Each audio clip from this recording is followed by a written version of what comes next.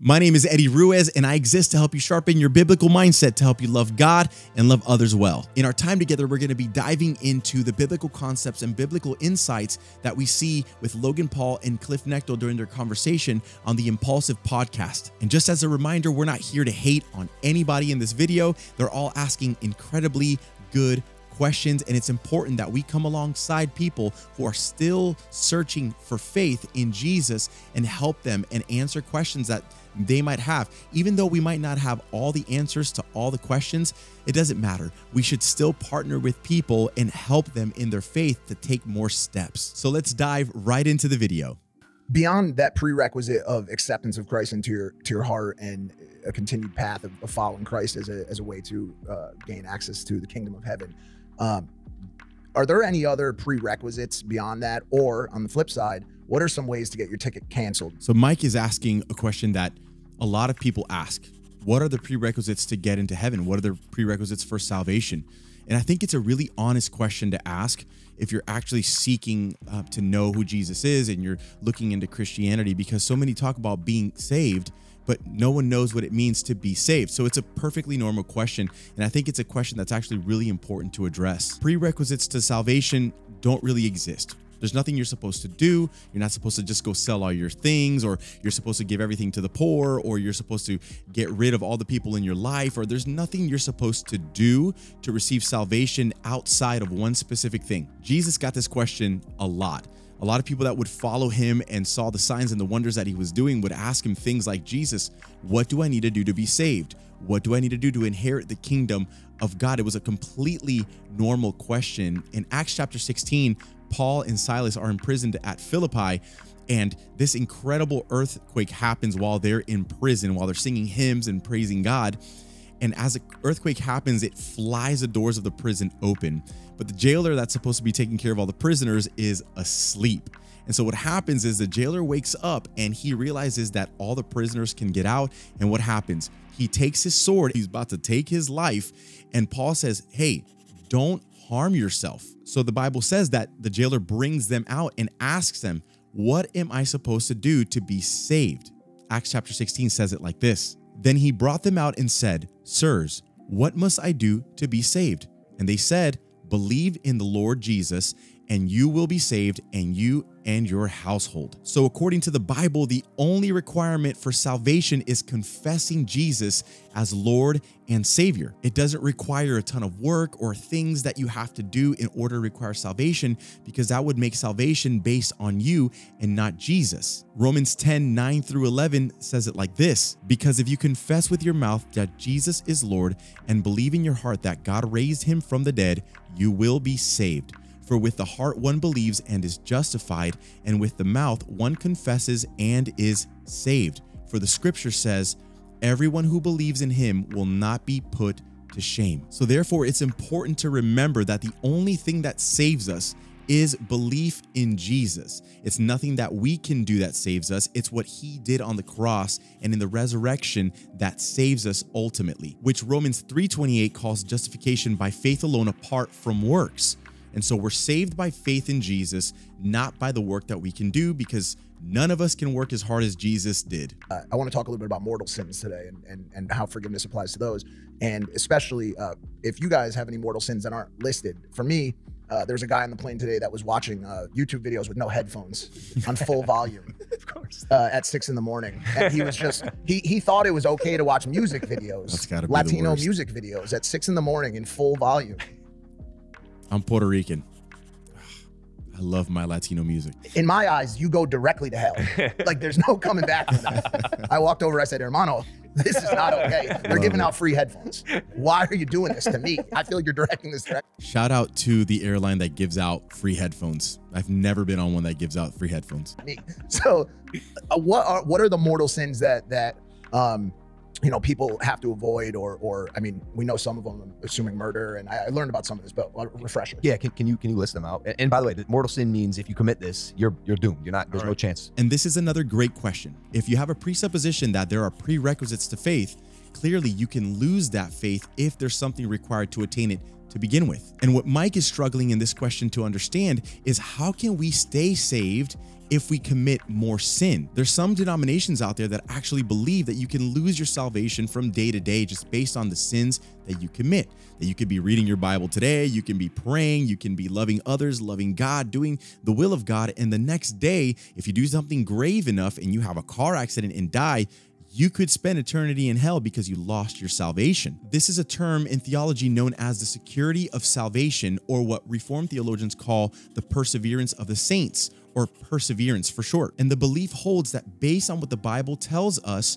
we cannot be taken out of God's hand once we are saved, because faith didn't come from us to begin with. It implies that if you can lose your salvation, then salvation wasn't free to begin with, even though Ephesians 2:8 tells us that it is a gift of salvation by grace through faith from Jesus. But the term perseverance sometimes gets confused and conflated with our work to continue in our faith. But what perseverance is actually ascribing to is that God has done a work in us, God is doing a work in us, and God will do a work in us. And Philippians 1:6 highlights this perfectly. It says, "And I am sure of this, that he who began a good work in you will bring it to completion at the day of Jesus Christ," implying and telling us that God started the work in us and he's faithful to complete it. So even if a believer struggles, and we will struggle, and we do struggle because we're at the forefront of everything spiritual battle is real, God is the one that's sustaining us in our faith. Through the Holy Spirit,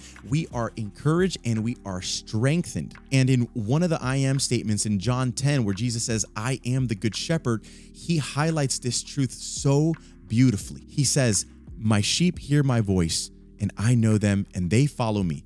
I give them eternal life, and they will never perish, and no one will snatch them out of my hand. My Father, who has given them to me, is greater than all, and no one is able to snatch them out of the Father's hand, and I and the Father are one." With that statement alone and the seal at the end that Jesus is God because him and the Father are one, no one can snatch us out of his hand. It doesn't say that if somebody would come and snatch them, I would give them over. It says that no one can snatch us out of his hand, securing our salvation. And here's a hard truth. Those that chose to fall away eternally, they made the decision to not follow Jesus, to not obey his commands, to not repent of their sin and follow him. It's a choice. But here's the beauty of the truth of Romans 8 that we should really take seriously and take to heart. It should be an encouragement to us. It says, "For I am sure that neither death nor life, nor angels, nor rulers, nor things present, nor things to come, nor powers, nor height, nor depth, nor anything else in all creation will be able to separate us from the love of God in Christ Jesus, our Lord." When Jesus was dying on the cross, two thieves were hung on either side of him. They were criminals. They were guilty. The first thief turns to Jesus and says, "Come on, miracle boy, get us off these crosses, and then based on that, we'll believe in you." Second criminal turns to the first criminal and says, "You fool, we bleed and die here because we deserve it. But this Jesus, he's the innocent, totally pure Son of God." And the second criminal turns to Jesus and says, "Remember me when you come into your kingdom." Now, right there, Jesus' value system is on the line. He could look the guy in the face and said, "Get down off of here to say 12 Hail Marys, work in a soup kitchen, and if you do a good enough job, maybe you'll make it." He didn't say that. Instead, he said, "I tell you the truth, today you'll be with me in paradise." And that I love this perspective. Grace without works, justified by faith in Jesus. The two criminals hanging next to Jesus are a perfect example of us today. Those who believe in Jesus and those who choose not to believe in Jesus. The one says, "Remember me in paradise." And Jesus says, "Truly, truly, I say to you, today you will be with me in paradise." He recognized that Jesus was God. And the other one simply denied that Jesus was anything more than a mere criminal hanging next to him. grace. That's amazing grace, God's undeserved offer of forgiveness, his generosity. Now, when you read the Gospels, and I would encourage you guys to read them, Matthew, Mark, Luke, and John, because they're the eyewitness testimonies about Jesus, what you'll notice is Jesus reserved his most scathing words for religious hypocrites. And the reason is because hypocrisy is pretending to be someone I am not. That's good. If I say that I believe in Jesus and talk with you about God and then walk out of here and seek to womanize, you'd point your bony finger in my face and say, Cliffe, you're one flaming hypocrite. And you'd be right. Hypocrisy is one of those things that is so evident in Scripture, and we see it now today. In fact, hypocrisy is one of those things that turns a lot of people off to Christianity because people say they believe one thing and then they live a completely separate way than what they say they believe. And so it's understandable when people are saying, man, y'all are a bunch of hypocrites. I would agree with them too. So hypocrisy can really ruin your relationships because you don't exemplify what you say you believe in. And remember, we're called to love others well. Jesus says all of the law is summed up into these two commands: love God and love others. In so executing a very real vertical relationship with Jesus that affects our horizontal relationships with people. And 1 John 4 highlights the need to not be a hypocrite so well out of love for others. It says this: we love because he first loved us. If anyone says, I love God, and hates his brother, he is a liar. For he does not love his brother whom he has seen, cannot love God whom he has not seen. So don't be a hypocrite. Love God and love others well without an agenda in either of the two relationships.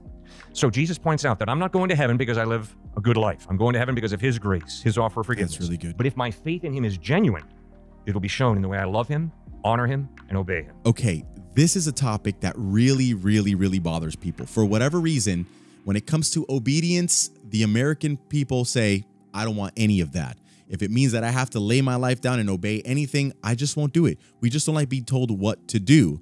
We're self-focused, we're self-centered, we're selfish, and that's why we don't like the word obey. But the reality is that Jesus's love language is obedience. And the way that we practically live out the free gift of salvation that he has given us is by just doing that, is obeying what he told us to do, which is to go make disciples, love God, and love others well. And in John 14, in the context where Jesus is promising the Holy Spirit to his disciples when he's going to go ascend to be at the right hand of the Father to help them and equip them and encourage them to do the work of ministry and creating disciples, he says this: if you love me, you will keep my commandments. And obedience in this context gets you such a deep relationship with Jesus through the Holy Spirit. As you walk in his commandments, you read his scriptures, you're constantly interceding, you're praying, you're loving God, you're loving others. The deepening of your faith just becomes even more real, and as you're conformed into the image of Jesus over time. That put a lot of, I guess in this,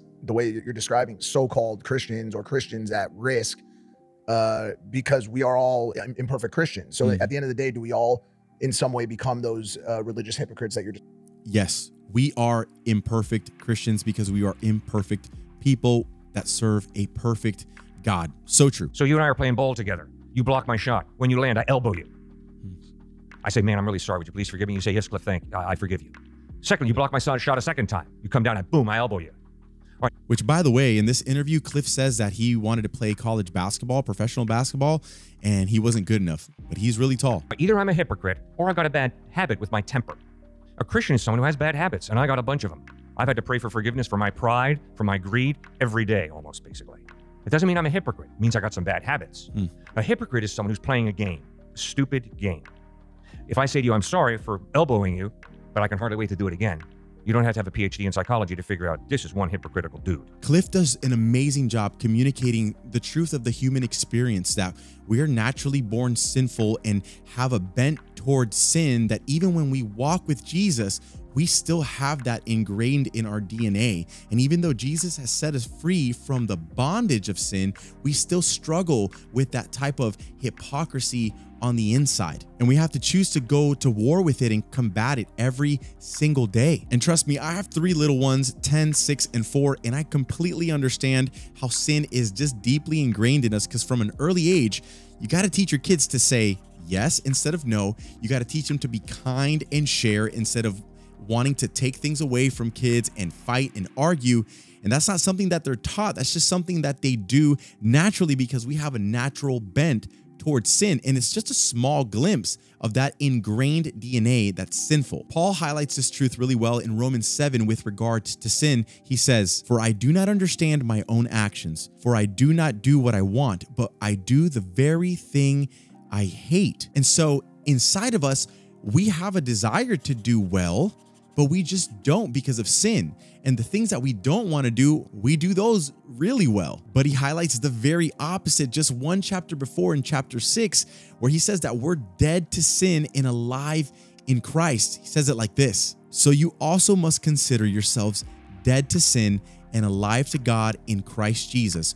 For sin will have no dominion over you, since you are not under law, but under grace. That is the good news of not having a prerequisite to faith, that faith comes from believing in Jesus, that all sin was canceled and we're not under the bondage of sin anymore. There's no mortal sin that can separate us from the love of God, and that salvation was a gift to begin with. And out of that faith, we obey Jesus and the command to love God and love others well. Thanks for spending some time with me unpacking the biblical insights in this awesome interview.